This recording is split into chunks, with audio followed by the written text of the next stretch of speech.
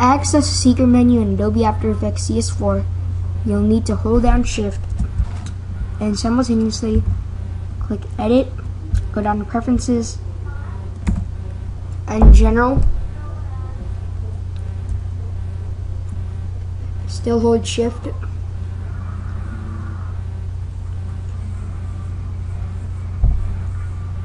And then once you get to the Preferences, in the General menu, you can let go of Shift.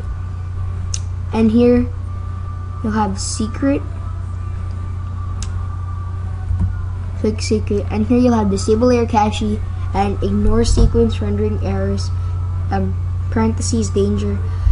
Disable Layer Cache, I'm not entirely sure what it is, but from what I've read about and heard, it has something to do with RAM conservation and rendering.